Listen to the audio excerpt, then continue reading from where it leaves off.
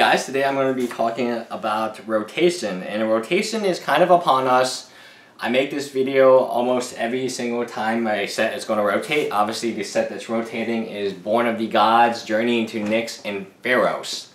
So the green one, the purple one, and the red one, as I call them.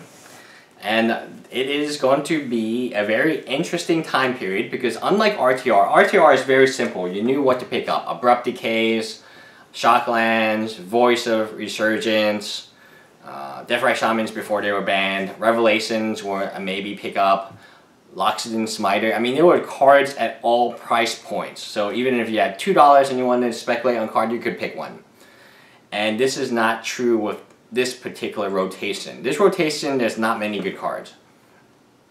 I mean, there's really not that many good cards. With the last rotation, RTR, you had the 10 Shocklands, so if nothing else, you could speculate on the Shocklands and you would be long-term fine. But right now, I'm concerned that there's not enough speculation targets, and because there's not enough speculation targets, the price of those targets, the ones that are really good, we all know that Thoughtseize is very good. Like, that's not even like a target. I would not surprise me if that went down like a few dollars and then just kept steady, because that's one of the main speculations for the rotation. Next, you have the Scrylands, which I don't think are good enough to speculate on. And you have Brimaz. Brimaz just doesn't have a home. He doesn't have a home. It's a very strong card, like Voice of Resurgence, but Voice found a home. And he found one while he was dominating Standard. Brimaz never dominated Standard. People made decks so they can play Voice. Not the same with Brimaz. Brimaz was mostly just, for me at least, a Mardu filler card. So not great. Not great at all. And I mean, you look at what's in these sets, you do have the gods, and they are casual cards. Out of all the gods, I like Aetherios, the black-white god, the best because of how little it costs. There's also the Merfolk one. Vasa, she is also not bad. But then the other 8 gods, I'm just like, you know, I guess, right? Whip of Erebos is not really a speculation. I mean, when you look at the whole, what's rotating out, there's not many good cards rotating out. I would say Call of Courting or Chord of Calling might be interesting, Orgbog. But those cards are already like, Orgbot especially, I don't think is going to drop in price that much because of the EDH play it sees.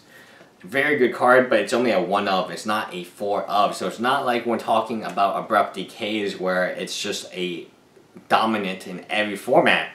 This current rotation, outside of Thoughtseize, there's not too many cards I'm too excited to pick up on. And when, give you an example, RTR, I picked up so many of them.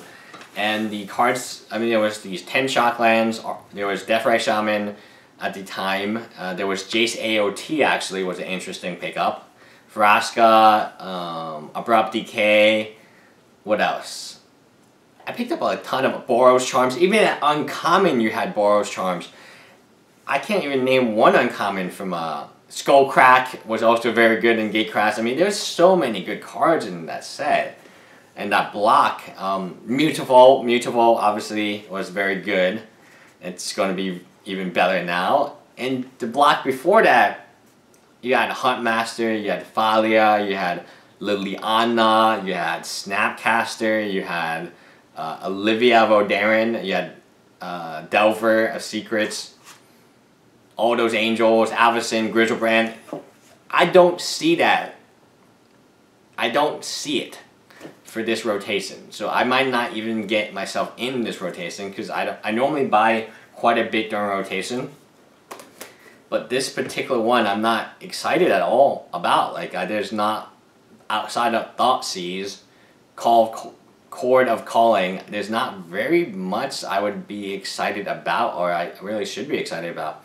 So overall, like, it's kind of meh to me. This rotation will probably just, I'm too lazy to sell the cards I currently have. So, yeah. Bye, guys.